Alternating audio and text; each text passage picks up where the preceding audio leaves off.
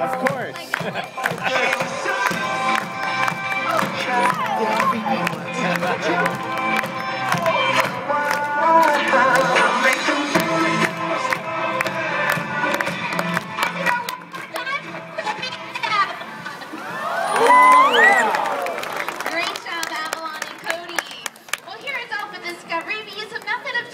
Called operant conditioning.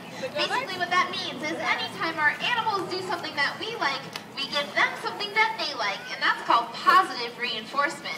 Now there are two types of positive reinforcement that we use here, called primary and secondary.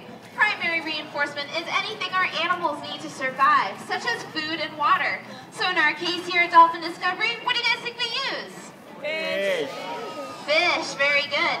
Fish is automatically reinforcing to our dolphins because they need it to survive. But if they got a fish for every correct behavior that they did all the